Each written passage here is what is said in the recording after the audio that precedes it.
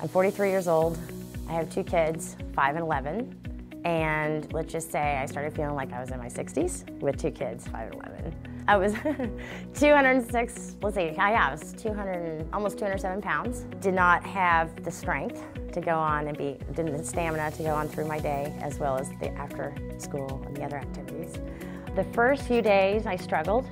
I struggled because it's totally different from what I normally would do for the past however long. What was different is trying to go to a more whole foods based, on a consistent basis.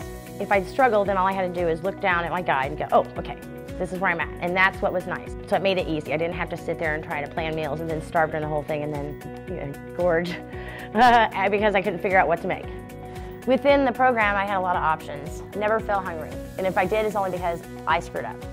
I wasn't following the program. So versus other programs, I felt Nuviva was more of a lifestyle change, and it's education-based. So while other programs will tell you to eat this shake or eat this bar, what are you going to do afterwards? Are you going to still eat that shake and eat that bar? No, you're not. So what I found with Nuviva is that it's more of an education in nutrition, basic fundamentals, where you're going to learn how to step off and into your next phase of your life, and that is maintenance and going about your time outside the program.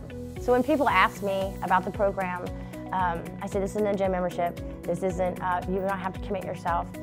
You go in, you do your consultation, they'll start you right off, but there's no contract. You don't have to commit except commit to yourself to have a change, right?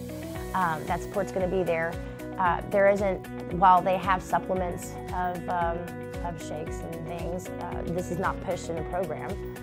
Your program is the education, the nutritional education, the nutritional coaching that you need, as well as the medical support to ensure that that whatever you're doing is good for your body, right? So, and that you're not gonna have any issues with it. I mean, it's pretty crystal clear. But the fact is, you don't have to commit to any contract, and you can quit at any time is great. Because what if it's not your time? What if it's not your time to make that change? It's not your time. So you just cut it off and try another time, right?